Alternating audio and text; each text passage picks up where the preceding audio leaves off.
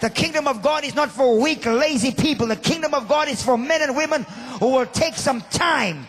Just, Jesus, help me here.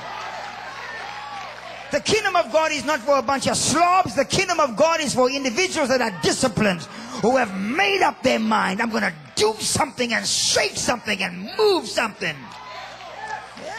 And then you get churches begin to rise up, and they become sensitized to what's happening in the education, political, social environment. And then the next thing you know, we want to start ordaining all kinds of weird people. We want lesbians to be ordained and homosexuals to be ordained, when the Bible is clear that that's an abomination before the Lord. Oh yes, I'm going to say it. I know this is national television. I'm going to say it. Someone needs to say it. It is demonic, and it has to be rebuked and cast out.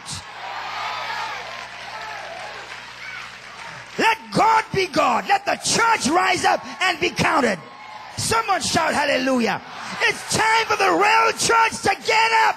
It's time for the body of Christ to make a statement. He said there are agencies that are standing in the way for individuals to access the kingdom of God. Jesus said the Pharisees posture themselves in the kind of way where they look religious, but they are an agency to keep people out of the power of God. Let church be church. Let's have a revival in the house of God.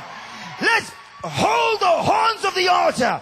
If my people who are called by my name will humble themselves, turn from their wicked ways, seek my face and pray, he said, I'll heal your land. America, get up. America, fight for your nation. America, fight for God. Fight for what's right.